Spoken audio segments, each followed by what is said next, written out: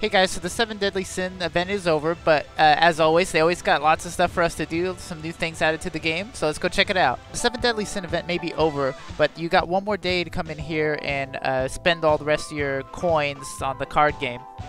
So if there's any type of equipment, or you want to get the odd fruit or whatever, here's your last chance.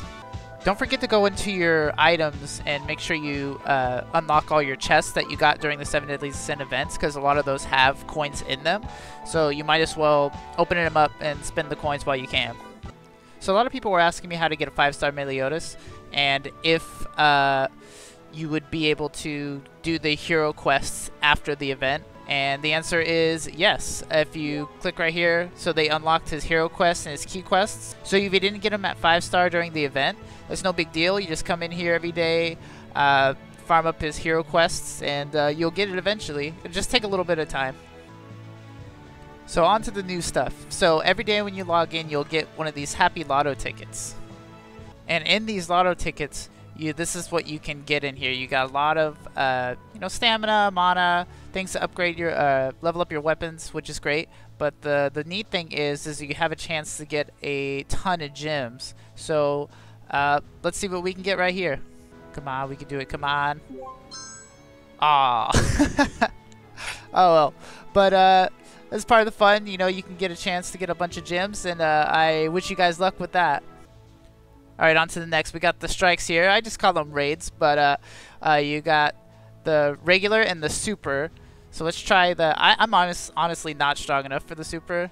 I'm like new-ish, so haven't been playing that incredibly long. Let's check this out. So when you complete these raids, you can get these gearbox little envelopes here.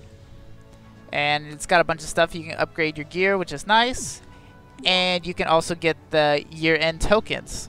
Now here's some of the stuff you can get with the tokens here. You can get this spinning top here. Nice little piece of gear. You can get the item for Garm here, the only he can use. Makes him look like what he does in the raid, which is nice. More gear. You could also get this odd fruit for New Year characters. I don't think I have any, but nice little added bonus if you have some of those characters you're wanting to level, or if you get some of those characters, you could upgrade their stats, which is nice. So here in a couple minutes at the end of the video, I'll jump into one of these raids so you can see this cute little guy in action, and we'll talk a little bit more about it. Alright, so the next thing that's new is the Use Light and Dark Heroes Coliseum. So it's kind of like the arena here, but the catch is you can only use certain heroes for it. Build your team accordingly and get as high as you can. The higher you go, the more Coliseum tokens you'll get. And the final rankings, you get some crazy awesome loot here. You get this new rifle and a bunch of diamonds. So something to shoot for you can. There's no way I'm going to get that high, but but I wish you guys luck. So if you come over here to special challenges, you'll see there's awakening challenges. So you come over here and you upgrade the Valkyrie and Hell here, and you can get some stuff to help you awaken them. Nice little way to help you awaken them. Obviously, I haven't done that for either of them yet, but maybe I should give it a shot. Alright, let's jump into this raid here with this cute little guy. So I was reading at the higher levels there, like 5-star up, having some fire resist and, having some gear that does some extra beast damage would be really helpful. If you use these races right here, it'll really benefit you because the others apparently are just going to take a nap. So the raid's really fun.